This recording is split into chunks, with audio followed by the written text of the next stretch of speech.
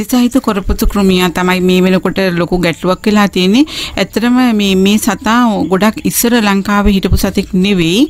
මෙයා ඇත්තටම මේ කාලයත් එක්ක තමයි මේක ඇවිල්ලා තියෙන්නේ. ඒකට ප්‍රධාන හේතුව කියලා මම විශ්වාස කරන්නේ අපි ගොඩක් වෙලාවට විදේශීය රටවලින් පළතුරු වර්ග, පැල වර්ග මේ ලංකාවට මේ ආනයනය කරනවා. දැන් ඒ ආනයනය කරන පැලවල ඇත්තටම බොහෝ විට මේ කොරපොතු කෘමියාගේ ජීවන චක්‍රයේ ලදරු අවස්ථා තියෙන්නට ඇති. මොකද කොරපොතු කෘමියාගේ හානි කරන්නේ වැඩුණු සතා වගේම වැඩුණු සතටත් වඩා එයා සූඹුලා බවට පත් වෙන අතරතුර බිත්තර සහ වැඩුණු සතා අතර විවිධ අවස්ථා අතුරුණු කියලා අපි කියනවා ඉන්ස්ටාස් කියලා අපි ඒකට කියන්නේ. ඒ වගේ අතරමැදි අවස්ථා ගොඩක් තියෙනවා. විශේෂයෙන් අතරමැදි අවස්ථා දෙක තුනක් තියෙනවා. මේ අතරමැදි අවස්ථාව ඇහැට නොපෙනී පළතුරු වල, පැල වර්ගවල, කොළවල තියෙන්න පුළුවන්. එහෙම ඇවිල්ලා ඊට පස්සේ මේක ප්‍රචාරණය වෙලා දිගින් දිගටම පැතුරුණා වෙන්න පුළුවන්. මොකද අපේ රටේ පවතින උෂ්ණ දේශගුණයත් එක්ක මේ සතාට ඉතාමත්ම හිතකරව බෝ වෙන්නට පුළුවන්. මේ සතා කරන විශාල හානියක් තියෙනවා. මොකද මෙයා මර්ධනය කරන්න අමාරුයි. මෙයා ඉන්නේ මෙයාගේ ඇඟෙන්ම ශ්‍රාවය කරපු ද්‍රව්‍යයක් විසින් හදාගත්තු කෝෂයක් තුළ.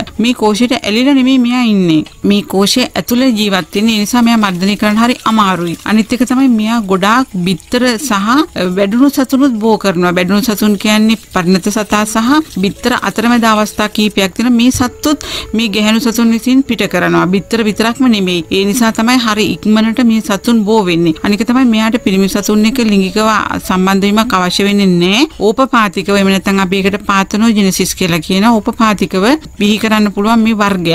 ඒක නිසා තමයි විශාල වශයෙන් පැතිරෙන්නේ. ඒ සතු හරිම නිශ්චලයි. අනික මේ පිට කරන සතුන්ගේ වැඩි කොටසක් ගැහැණු සතුන්. ගැහැණු සතුන් සාමාන්‍ය නිශ්චල ඔත් සතුන් කියලා අපි හඳුන්වනවා. එයාට පාද නැහැ. වැඩුණු සතාට විතරයි ඊටාත්ම කුඩා පියාපත් දෙකක් තියෙන්නේ. නමුත් වැඩුණු පිරිමි සතා ජීවත් වෙන්නේ බොහොම දින කීපයයි. එයාගේ එකම කාර්යය වෙන්නේ ගැහැණු සතුන් සමග ලිංගිකව සම්බන්ධ වීම විතරයි. නමුත් එයාගෙන් සිදුවන හානිය අඩු වුණාට අර විශාල වශයෙන් බිත්තර ඊට පස්සේ අතරමැදි අවස්ථා බිහි කරන ගැහැණු සතා තමයි යුෂෙවුරා බුමින් සහ වර්ගයා ඉක්මනින් බෝ කරමින් දැඩි හානියක් ශාකවලට සිද්ධ කරන්නේ. ගොඩාක් වෙලාවට මේ සතා මල් ශාක විශේෂයෙන් ඉක්සෝරා කියන පැලෑටි, කැනාස්, රෝස ඒ වගේ මල් වලත් විශාල වශයෙන් ඉන්නවා. ඒත් එක්කම ගොරක, අඹ, දොඩම්, කජු ඒ වගේ කිරි සහිත ශාකවලත් ගොඩාක්ම ඉන්නවා. මුලින්ම කරන්න ඕන එක තමයි අපි හොඳට පරීක්ෂා කරලා බලන්න ඕන.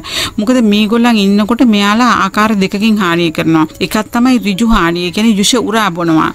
ශාකවල වතුර පරිවහණය වෙන්නේ සෛලම පටක හරහා, ආහාර පරිවහණය වෙන්නේ ප්ලොයම පටක හරහා. ඉතින් මේ සතා යුෂ උරන්නේ ප්ලොයම පටක වලින්. එතකොට ශාකයේ තියෙන ආහාර කොටස් මේ සතාගේ ශරීරයට ඇතුල් වෙනවා. ඒ විතරක් නෙමෙයි මේ සතා පිට කරන මදු. ඒවට අපි හනි ඩිව් කියලා කියනවා ඉංග්‍රීසියෙන්. මේ මදු නිසා, මේ පැණිය නිසා මේකට ආකර්ෂණය වෙන කුහුඹුවෝ. කුහුඹුවන්ගේ මගිනුත් මේ සතාගේ පැතිරීම සිද්ධ වෙනවා. ඒ විතරක් නෙමෙයි මේ පැණි පත්‍රවල පොළවේ වැටුණාට පස්සේ වායුගෝලයේ තියෙනවා දිලීර වර්ග. මේ අතරින් සූති මෝල්ඩ් කියලා જાතියක් තියෙනවා. මේ දිලීර වර්ගයේ කළු පාටට දකින්න හම්බ වෙනවා පත්‍රවල සහ ශාක කොටස්වල. මොකද මේ පැණි මත අර දිලීරය ඉක්මනින් වර්ධනය වෙලා පැතිරෙන්න පටන් ගන්නවා පත්‍ර සහ කඳ පුරා. එහෙම වුණාම වෙන්නේ කොළේ සම්පූර්ණයෙන් කළු පාටින් වැහිලා තියෙන මේ දිලීරය නිසා. එතකොට සිද්ධ වෙන හානිය තමයි ඉරු එළිය වැටිලා ප්‍රභා සංශ්ලේෂණය කරන්න තියෙන ධාරිතාවය අඩු වෙලා ප්‍රභා සංශ්ලේෂණය නවතිනවා. ඒක දෙවෙනි හානිය.